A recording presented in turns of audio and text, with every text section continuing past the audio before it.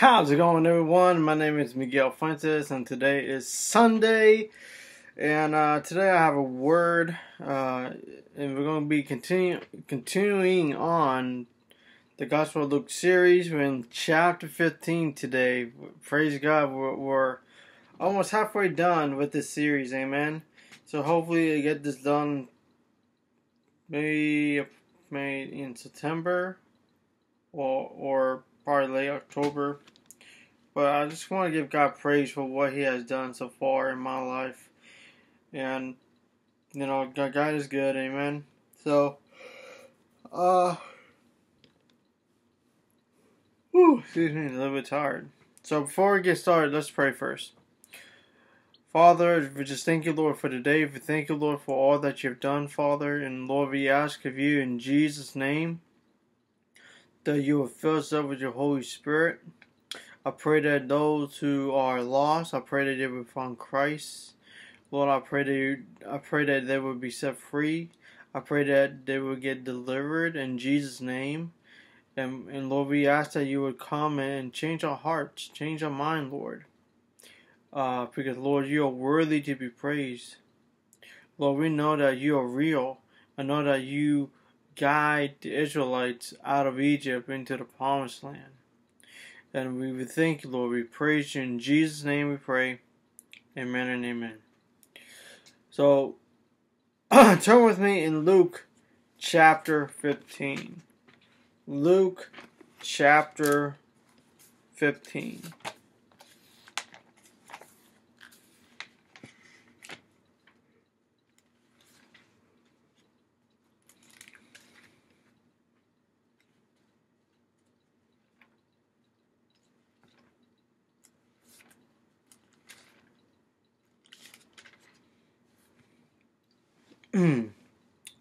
And I'm going to be reading out the modern English version today. So let's read. Now all the tax collectors and sinners draw near to him to hear him. But the Pharisees and the scribes mumbled, saying, "This man receives sinners and eats with them."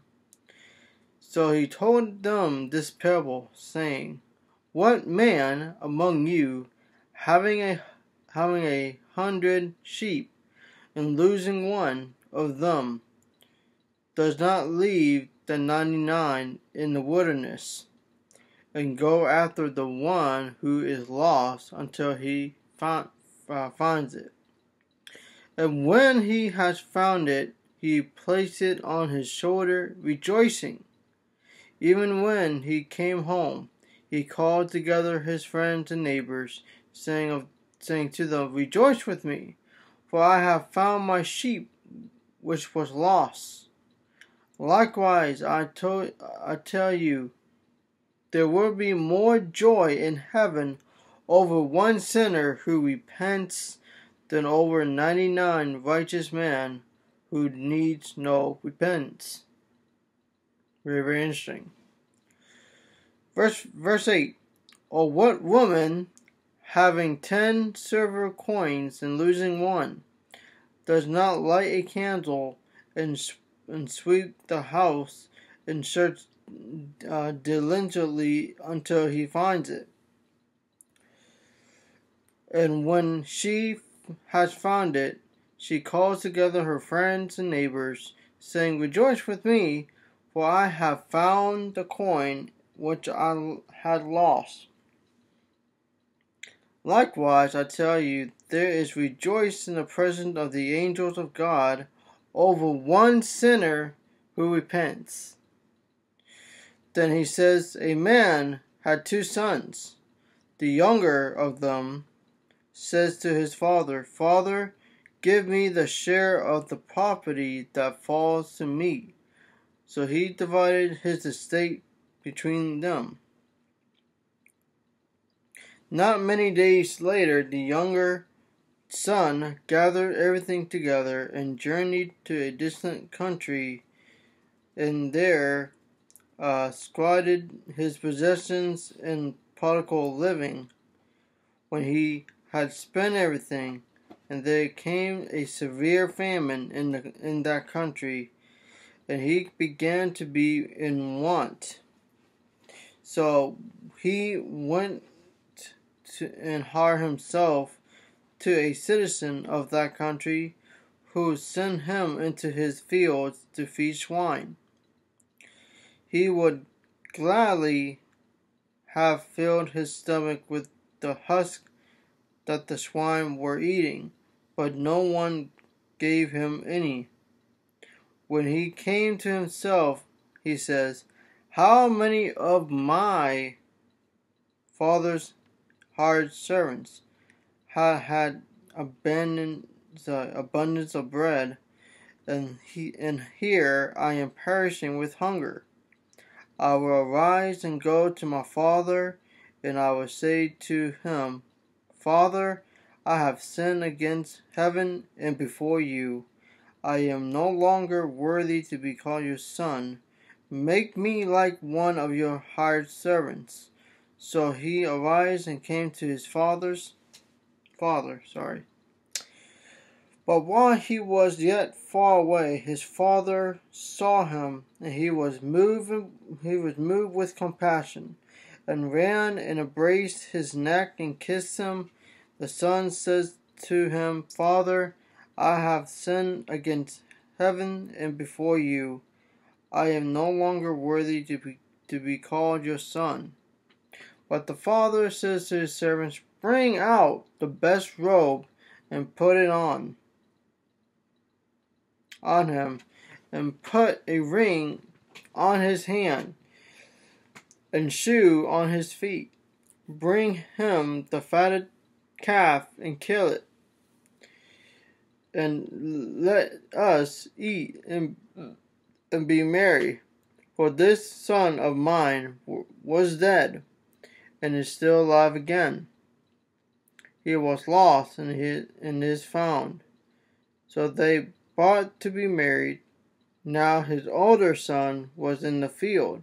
As he came and drew near the house, he heard music and dancing. So he called one of the servants and asked what this meant. He says to him, "Your brother has come, and your father has killed the fattest calf, because he has received him safe and sound." He was angry and would not go in. Therefore his father came out and entreated him. But he answered his father, "Look, these many years I have served you, nor have I ever transgressed your commandments, yet never have you given me a goat so that I may be merry with my friends.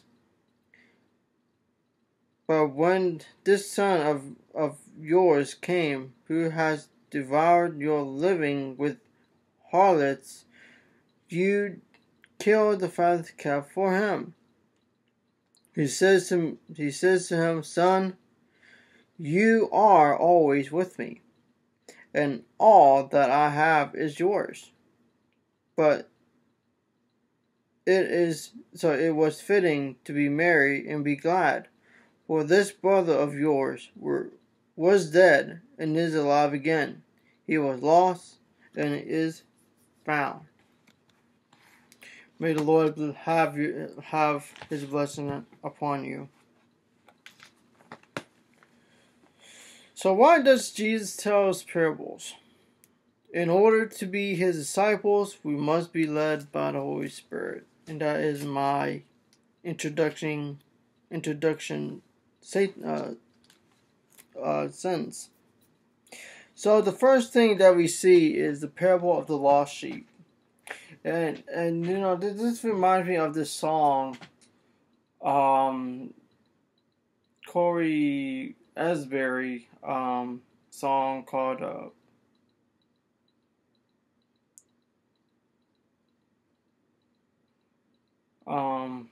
what's the name of it?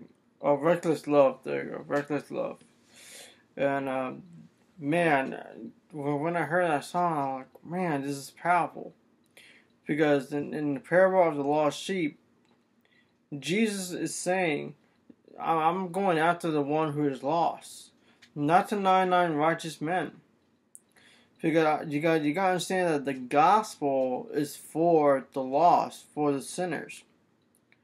When we accepted the Lord Jesus Christ as our personal Lord and Savior, we now understand that it is our duty as believers that we should be evangelizing to the people, either doing street preaching, either doing traveling evangelists, or doing or you doing your own job that maybe probably 50% of your company curse like sailors, and they need to be saved.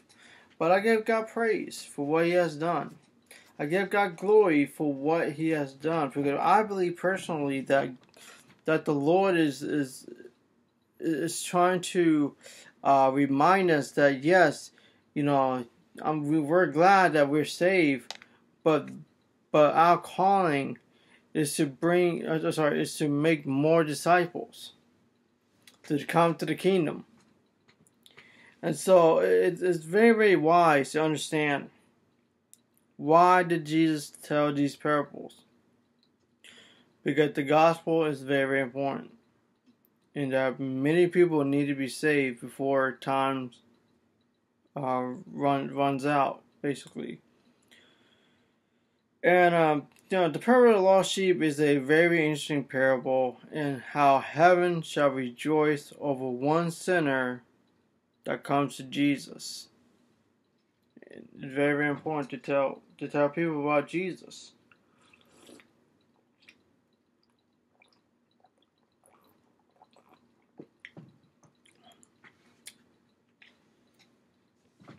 And really,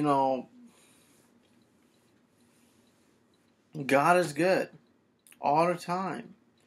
Even, when I look back that I accepted the Lord Jesus Christ in 2011, I remember I was in tears. I felt like I wasn't worthy to come to Jesus. But yet, Jesus gave me mercy. Yet, Jesus gave me grace to come to Him. And I accept Him. And to this very day, I walk with Him. And to this very day, God began to bless with a job, and also with my fiance, and that's a blessing to come. I believe that God is trying to wake me up to realize it is a blessing to tell people about Jesus Christ. That's why I came on YouTube. Not only to do Bible studies and sermons, but also or book reviews, or doing teachings on what are called astronomy or chemistry or biology or whatever in this channel. The only reason that I created this channel is that people need to hear the gospel. People need to accept the Lord Jesus Christ as their personal Lord and Savior before it's too late. And I'm glad. Number 2, the parable of the lost coin. And we see the same thing, the same phrase. Heaven rejoices over one sinner comes to Jesus. Even the angels of the Lord rejoice when one person comes to the Lord Jesus Christ. And it's really, really amazing how God uses these parables to really understand the importance of the gospel.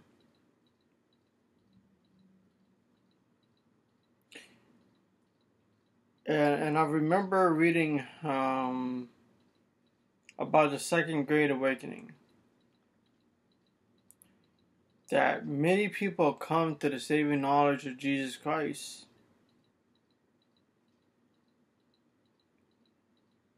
And it's so amazing how there's miracles happening there. There's people speaking in tongues and interpretation of tongues.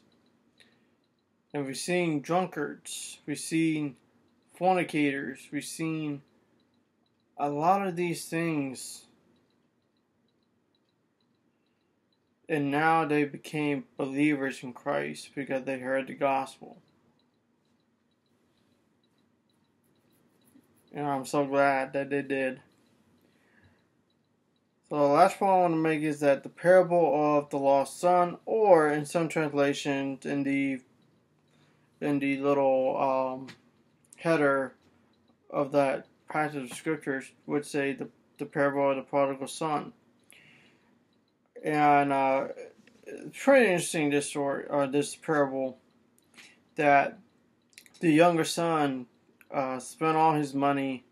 Now he had to work at a pig farm or swine farm. So it's only called pigs.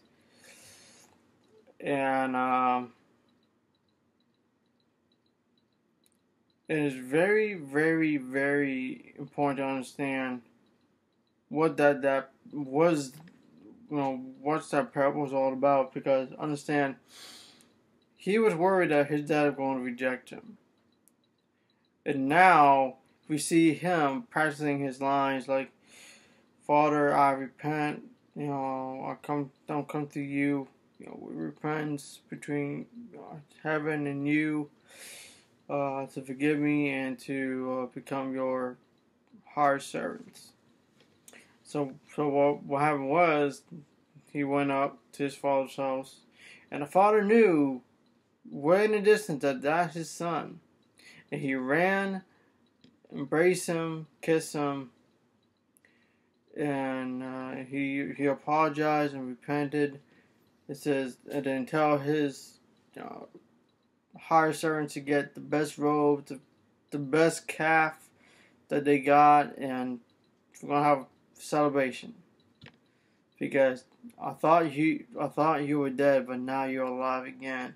I think that's a beauty of the gospel, is that yes, before Christ we are dead in our sins, and now we are founded by Christ because we heard the gospel, we heard the good news.